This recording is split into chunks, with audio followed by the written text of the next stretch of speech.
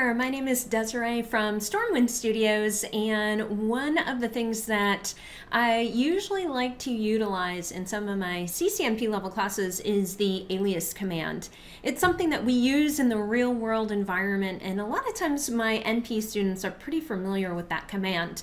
But I don't always like to utilize it or introduce it in some of my NA level classes because a lot of the students that come through those classes are really focused on certification. Now, for those that aren't necessarily just trying to memorize commands that they need to know for the CCNA exam, what I wanted to do was just throw together this video so we can introduce the alias command.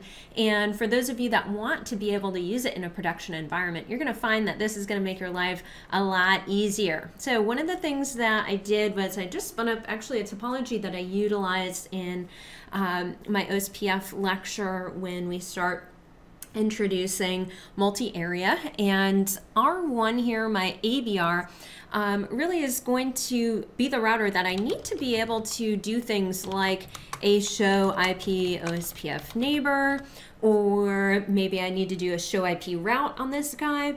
And so what I wanted to do was, rather than type out that entire show IP OSPF neighbor every single time I need to do this command, basically I can spin up an alias. So let me go into global config mode, and all it is the alias command. All right, so when I do alias question mark, there's a whole variety of things that they give us the ability to choose from, right? And basically what I need to do is I need to specify the mode in which I'm going to be issuing these following commands, right? So if I am doing a show IP OSPF, that's done in exec mode, right? Or sometimes referred to as privileged mode.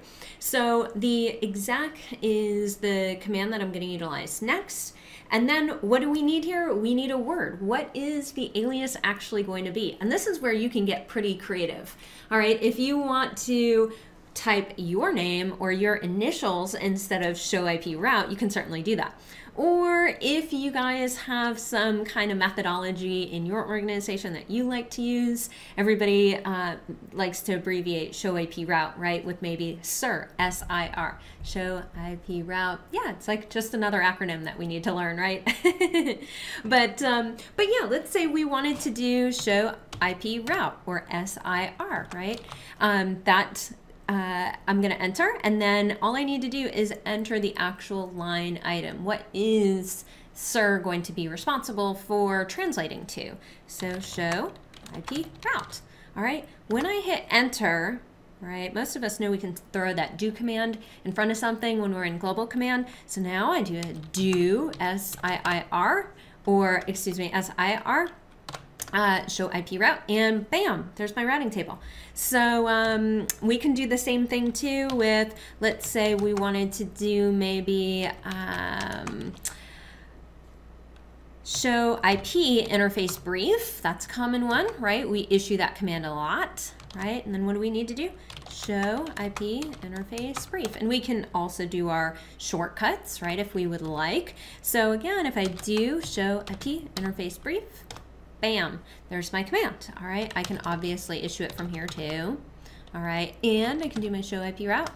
Look how easy that is. This is just one of those really, really easy, quick tips that, you know, some people don't realize that we have available.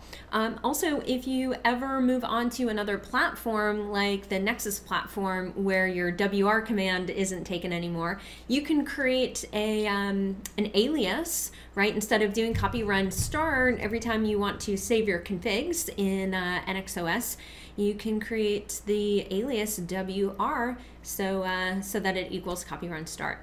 All right, well, I hope this video was helpful for you guys, and I look forward to seeing you all in some of our NA and NP classes. Have a good one.